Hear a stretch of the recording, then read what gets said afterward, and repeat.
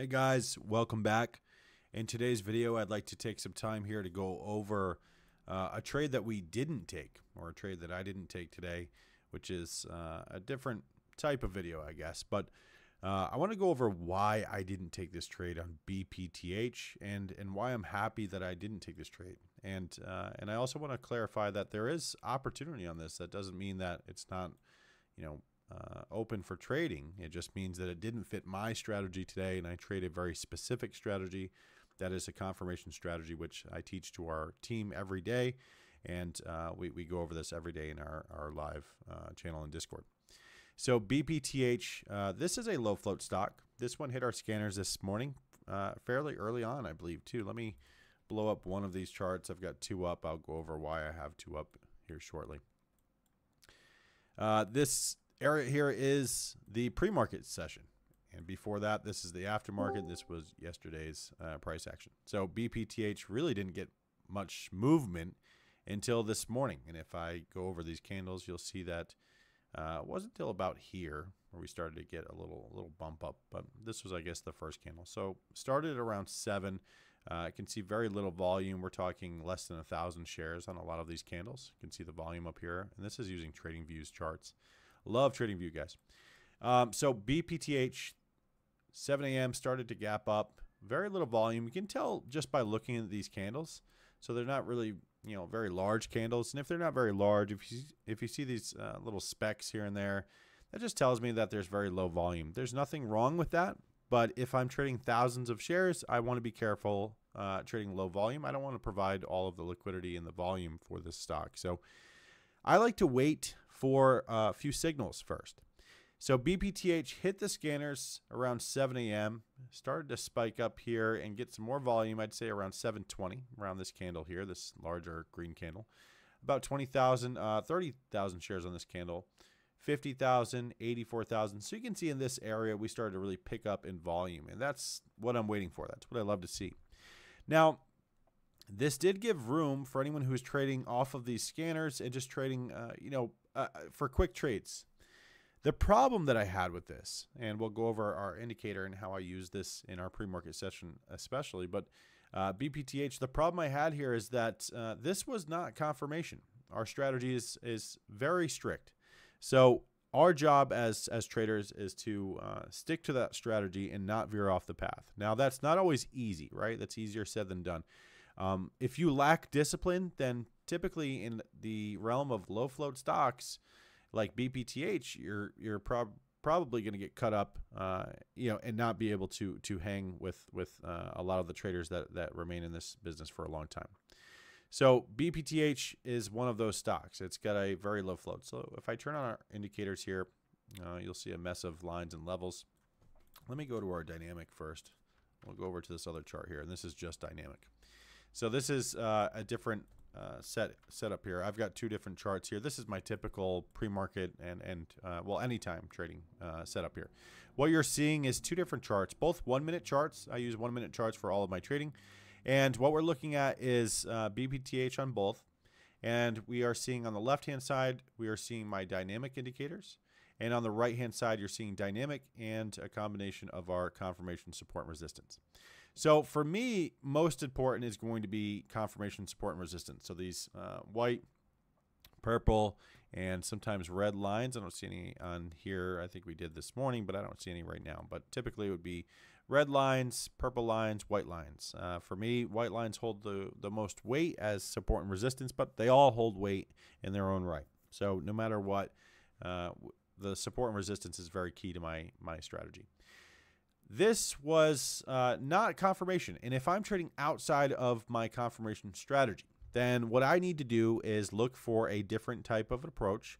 So that would be over here, dynamic. So I can trade the dynamic support and resistance on this, and I wouldn't be able to trade confirmation. And that's because confirmation, it had already filled a lot of these gaps. So let me pull up the dynamic chart alone, and we'll just take a quick look at what happened at that beginning of the day there. And this is that same time that we were mentioning on the other chart, right? If I do a side-by-side here, I guess that'll make it look a little easier. So what you're seeing is the side-by-side here of our key levels, and you're seeing our on the SPY new lows. the volume here as well. So you're seeing the dynamic. Let me turn off the scanners so you guys don't get these scanner alerts. I'm doing this during the live market, so I turn those off. BPTH closed over its dynamic level, white candle. That means there's a lot of volume. So this first indicator is the BB volume hunter, the major red spotter, and the vertical trend spotter. So what it's doing is it's going to color code the candles based on the volume. So we have very strict requirements for our strategy. So in other words, in the pre-market session, in this session here, I want to see a yellow candle, at least a yellow candle closing over one of my lines for it to then give me confirmation.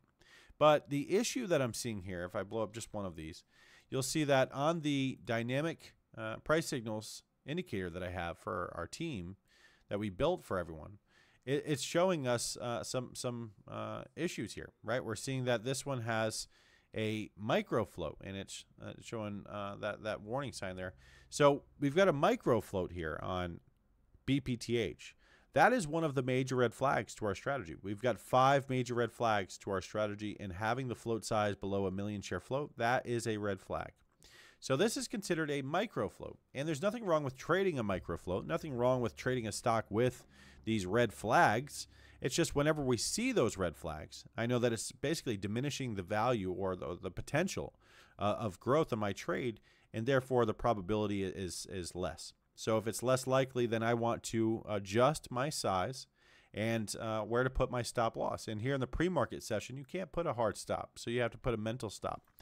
So that means when I see this is a red flag. So recent bags, it's telling me that. It's saying it's a micro float. There's some red flags here. So when we see those red flags, my job as a trader is to assess and adjust. Assess and adjust. So this is telling me that, yeah, you can trade this setup, but this is going to qualify as a low quality setup versus a high quality setup. Now, to make it very clear, just want everyone to know a low quality setup can still provide high quality results. It's just not as probable. And as a day trader, and this is a career, guys, this isn't a get rich quick scheme for me. This isn't I want to trade this week and not next week. This is something I've been doing for years and something I want to continue to do for years. So the one way that you can establish longevity in this market is through consistency. And for me to stay consistent, well, I've got to stick to my strategy and the rules to my strategy.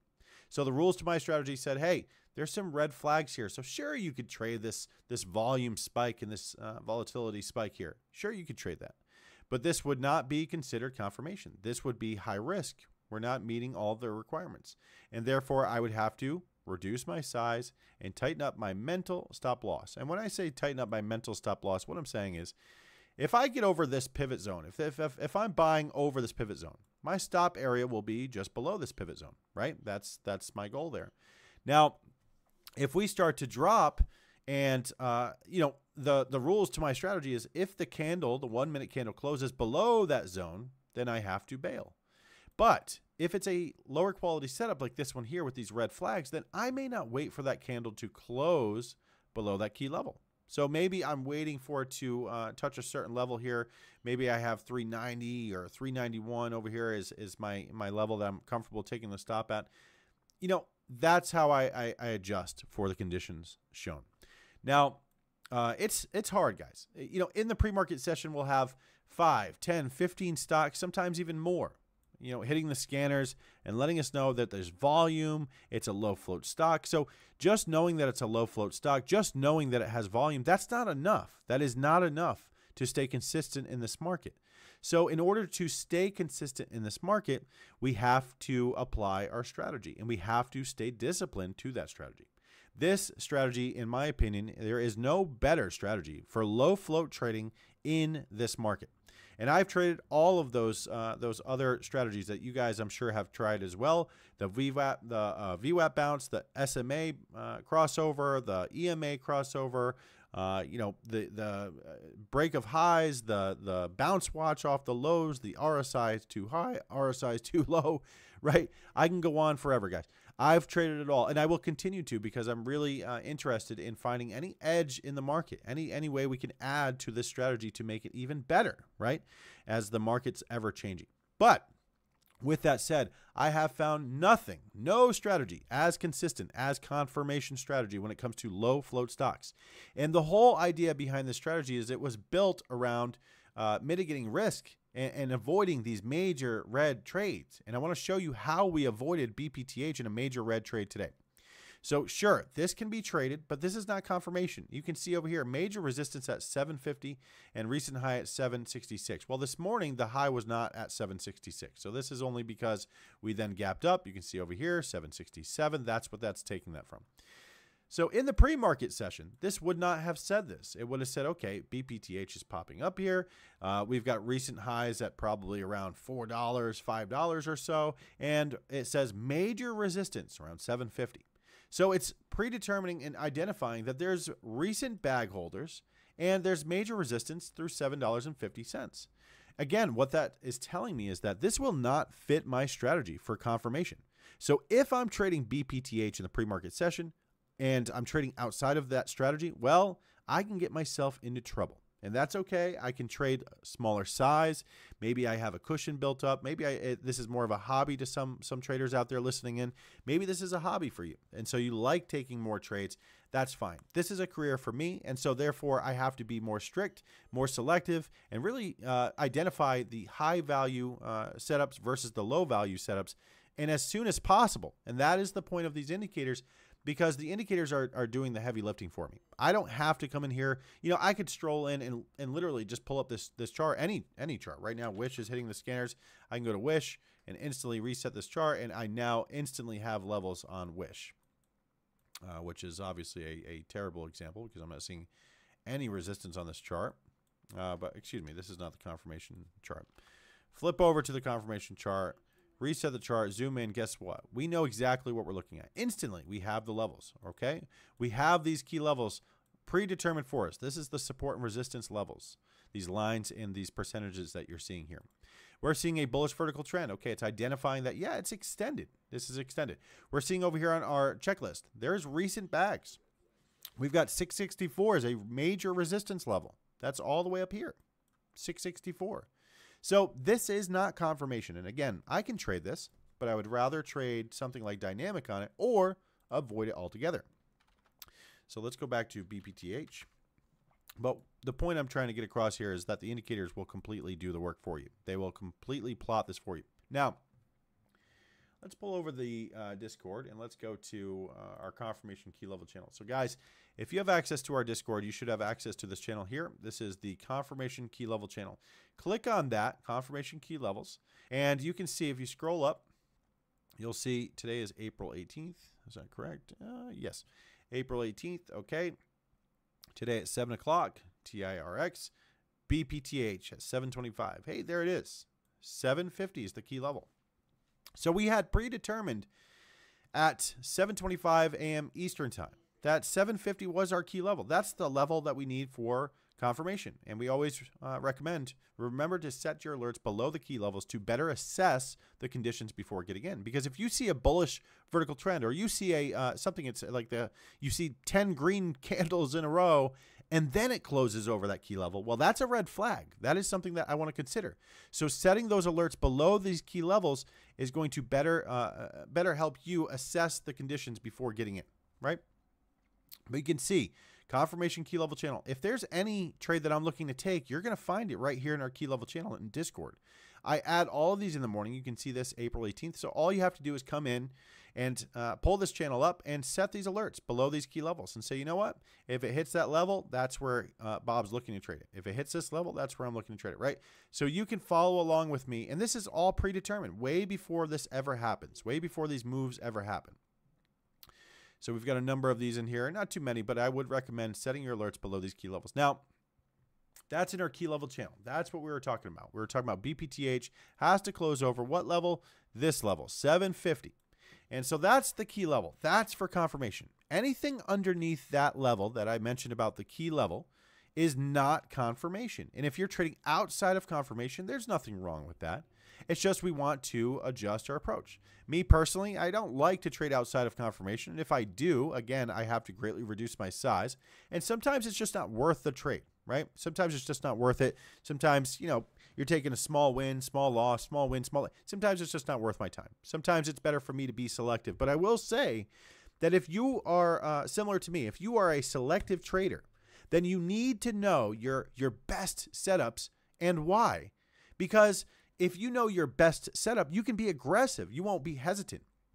You won't be apprehensive, right? You will be aggressive in your trading, and you can make enough money on your trade to make up for the other times you didn't take these other trades because you're being selective, right? That's if you're a selective trader. Now, if you're a trader who trades pretty frequently, that's fine too. But still, I would recommend sticking to your strategy and the rules to your strategy.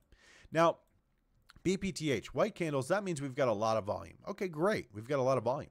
We got up all the way up here to our key level of 750. And if I put this, let me put this little price label here so you guys can see this. So that's 751. We'll go down just a penny. Can I get it? There we go. So 750, that's our key level, right? What do we see here, guys?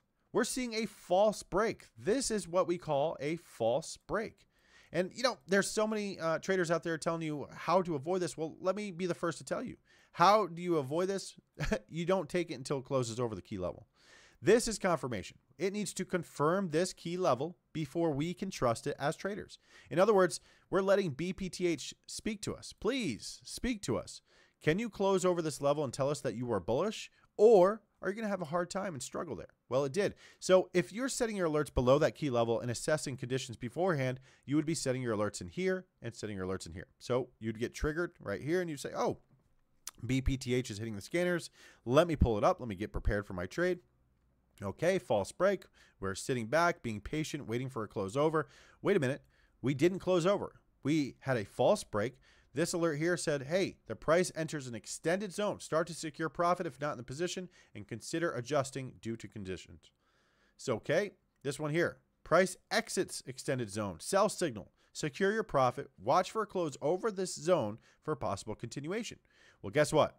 It didn't close back over that zone, guys. It just fell from there. And a lot of traders would hang on to this. And there's going to be times, right, where I would say, you know what, I'm going to sell here. And traders, oh, yeah, let's get out of there. Great idea. But then it curls back up, and before you know it, it goes from all the way down here back up to $10, $20, and you're sitting there scratching your head like, oh, man, Bob, you told me to sell right here, right? You told me to sell. Yeah, that's right. Rules to the strategy say this is not a buy. It did not close over our key level. The rule is if it closes over this key level, paired with volume, and doesn't have a bullish vertical trend, which these indicators are spotting for us, then we can get into the trade and look for higher levels for our resistance, targets, and profit, right?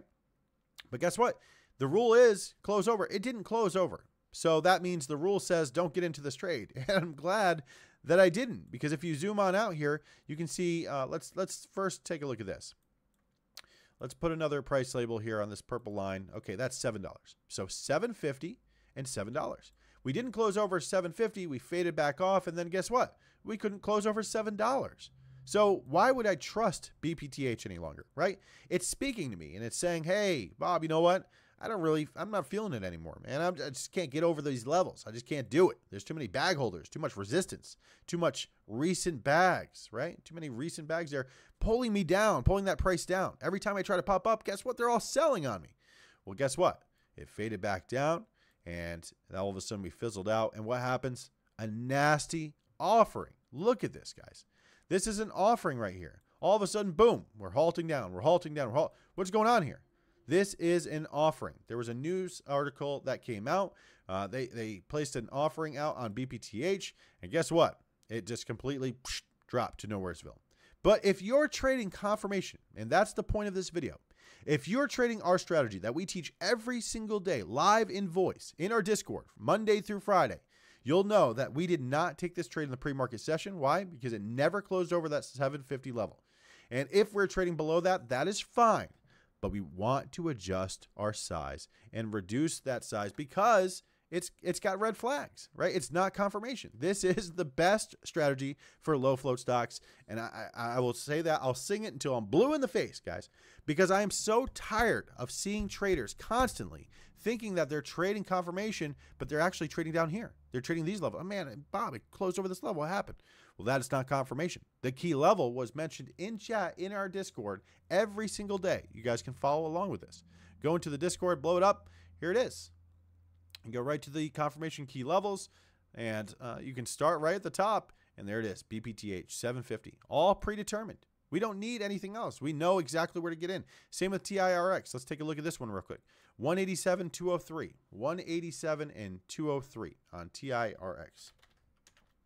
In other words, it had to get over 187 first before we can trust it. And I know this looks like a mess, but that's because that's what it is.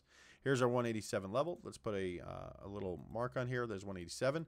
Let's now zoom in. That's the level it needed to close over. Guess what? It did not close over. We did not take the trade. And why? Well, guess where it went from there, guys. It's completely fading back off. Now, it's not one to say, and I'll turn this off for a second. It's not, to say that this won't curl back up and get up there, right? But the old woulda, coulda, shoulda is not how I trade. The way I trade is a very specific strategy with rules. And if I can stay disciplined, well, I can stay consistent. And I can create longevity, and I can be here next year and the year after and the year after that. And guys, I've seen so many traders in my time at Benzinga and my time at these other Discords and just all around in day trading in general. I've seen so many traders come and go. And they'll tell you about, anything. And guys, I'm guilty of it at times too. You find something that works, you feel it works for a week or two. You're just so excited to tell all your friends about, oh man, this VWAP bounce, it's the thing, it's everything. And then 2 weeks later, it's completely inconsistent. And that's the problem with low float stocks is it's easier to be inconsistent than it is to be consistent. So if you guys want to stay consistent, I suggest sticking to the confirmation strategy. This is that strategy. Close over 187, that's what we're looking for. All we have to do is set alerts up here. If the price gets up here, that's when we start watching it. We don't watch it when it fades off and goes to nowheresville. We don't do that. We don't even waste our time. We right click on TradingView, we add an alert, we hit create, and boom, we're done. Just like that, guys.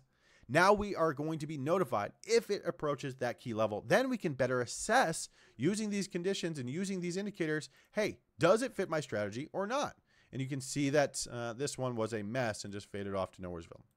So back to BPTH.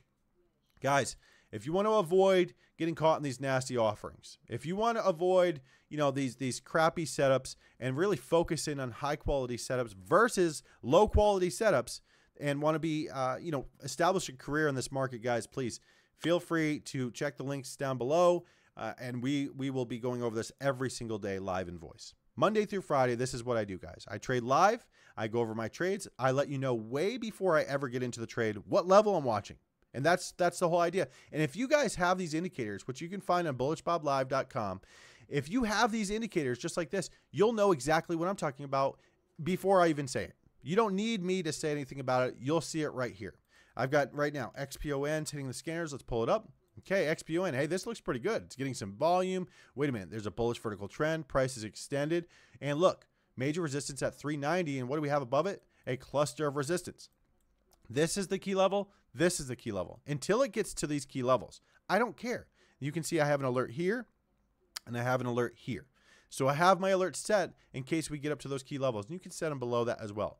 So as much as this is tempting, right? It's yelling at us on the scanners. It's if I pull over the scanner, what do you hear? XPON, XPON, XPON, right? Oh man, the scanner's yelling at me. I better trade it. No, that's not the case, guys. We stick to the strategy that keeps us consistent. For me, that's confirmation. Confirmation of XPON. Let's check in the key level channel here. Let's go to the key level channel again in Discord. All of these should be added in here. Scroll on down. XPON, there it is. 390 and 407. 390 and 407. That is the key level.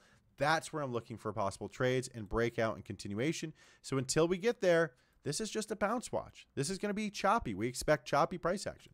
And if you guys have this indicator, if I go over to the left-hand side here, to my other side, I've got the notes attached to this as well, too. Let me blow this up and make this a little bit easier to see. Let's go huge on the notes, right? We'll just make it huge just so you guys can see, but you can have it any size you prefer.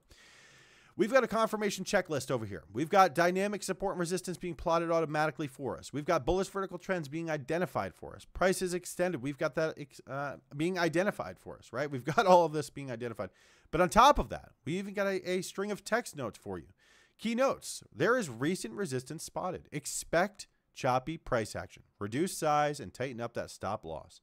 Lotto size or avoid altogether. And hint, click the three dots next to the indicator to use the alerts. So if you click on the indicator here, you can see these three dots, and you can add alerts on any one of these zones, being these pivot zones.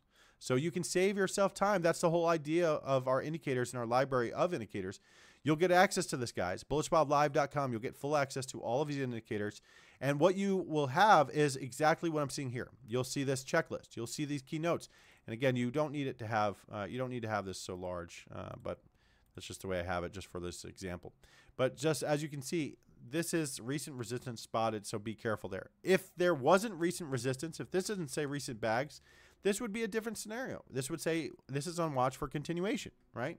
So let's see. Wish is on the scanners. Let's see what it says here. Recent resistance spotted. Okay, so be careful. So yeah, we could trade it, but there's a bullish vertical trend. Here's a pivot zone. It has to get above. Another pivot zone being plotted. This is dynamic. Go over to confirmation. Guess what? Blow up confirmation chart. What do we see? Well, we see a whole bunch of lines and levels. That's called a cluster of resistance, right? So we're expecting choppy price action. And we do have major resistance with these recent bags. That's what this is. This is recent bags. This is our indicator now spotting that for you. You don't have to do the work, guys. The indicators will do the work for you. The thing I wanted to get across, though, the most important part of this video, guys, is avoiding trades like this. So happy to say that I completely avoided BPTH. Not to say that there's not opportunity here. I'm not saying that one bit. If you guys made money on BPTH, awesome. But I would consider yourself lucky, because this is a lucky type of trade, not a consistent strategy. And this is not something that I've seen people have a steady career doing, right? So good luck if that's what you're doing. I wish you luck, but you know, I hate to say it, but a lot of traders will come and go, but which of those will actually make this a career? And that's the point, guys. I want to make sure that our team is learning this full on, and you guys fully understand when I put alerts in chat, what the meaning behind the alert is. It's not just some alert, just be like, hey guys, this stock's moving, it's got some volume, you better trade it.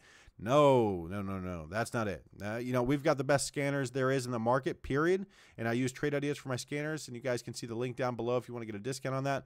But Trade Ideas scanners, the ones we have here, are the best at identifying value.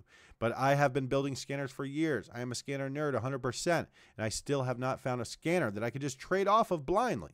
So this, the strategy is more important than anything, guys. The strategy is always more important than anything. And you can see here that we did not close over that key level of 750. This is the gap I was eyeing. Well, it didn't give it to me. And guess what? I'm not wasting time sitting here glued to the screen. I'm now, you know, making this video for you guys and enjoying time with my family. That's what I'm doing. So I'm not trading this downtrending type of stock. I'm not a short seller. I'm a bullish momentum trader, a breakout trader, a technical trader, whatever you want to call me. It doesn't matter. I'm a low float stock trader, just very similar to Ross Cameron and Warrior Trading. I tried that. I went down that path for a while. It did not work for me. You know, I've got no problem with him and his strategy, but what I am saying is that it just didn't work for me. So if you guys have tried things like that before in the past, then you're probably similar to me and in the same boat I am in. And so if you're looking to avoid, you know, crappy setups, for lack of a better term, and really focus on high quality setups, well, come on over to the Discord and we'll teach you how. So guys, I appreciate your time. I hope you guys have a great day, and I'll see you in the next video. Thank you.